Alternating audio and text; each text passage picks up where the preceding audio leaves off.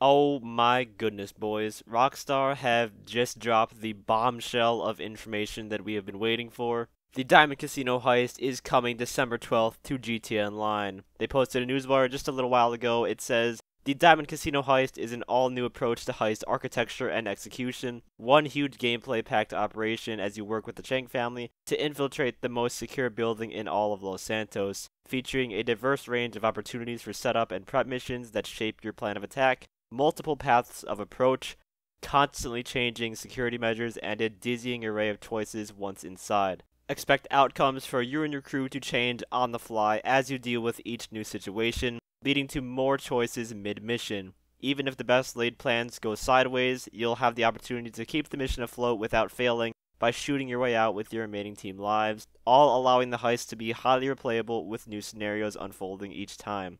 Oh my god, so it sounds to me like we are finally going to be able to pick our own paths for how you want the heist to go down, just like in the single player mode. And during the heist, it sounds like things can go bad and then you'll have to improvise your way out of the situation.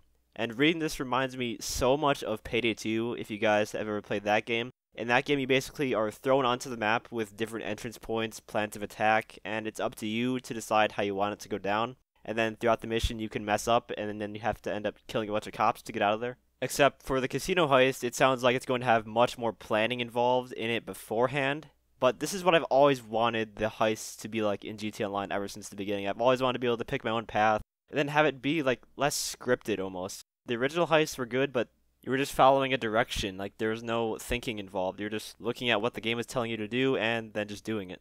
The next paragraph says, heist crew leaders will set up an unexpected new commercial venture as a front, a retro arcade business property, shrouding the nerve center within where heist operations are staged and rehearsed. While the business runs above, down below you can practice hacking keypads or cracking vault doors, store equipment and getaway vehicles, and owners of existing businesses can add a master control terminal to handle all current operations. Wow.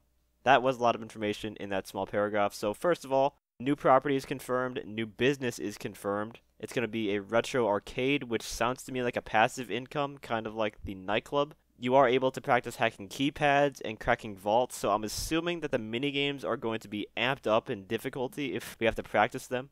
And the last sentence about the master control terminal finally sounds like we're going to be getting a place where we can buy supplies and just handle all of our businesses in one spot after all of these years. No more going to every single other business in your Pressure Mark II to buy supplies at every individual station.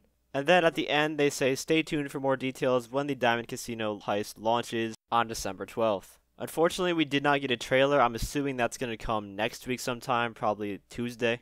I cannot wait for this update, man. Going back to classic criminal heists. And just look how good the art for this update looks. Now, one thing that worries me though, I don't see new weapons in this artwork, so hopefully they come through on that aspect. But let me know what you guys think about this in the comments section. Are you hyped for this update? And if you enjoyed the video or found it helpful, feel free to leave a like, as well as subscribe to my channel for more Diamond Casino Heist content. And as always, thanks for watching and have a great day.